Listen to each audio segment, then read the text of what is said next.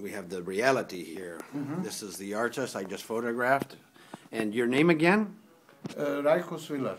Rajko Svilar. And that means paradise silk.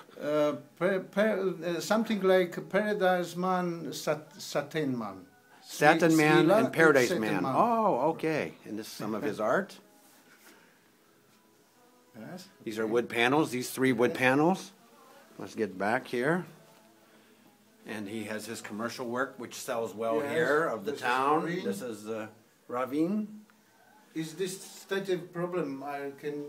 Not a problem. No, not a problem. Here's what he loves to do. But of course, many artists, what they love to do, it doesn't sell well. It's too abstract for the average collector. So unfortunately, those aren't selling. This is my favorite. This is only for exhibition. As you can see where I'm set up, and I captured all the way up to there with the photo.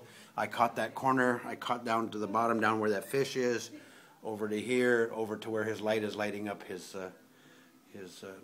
painting, his paintbrushes, etc. So it was a nice composition, more or less something like that.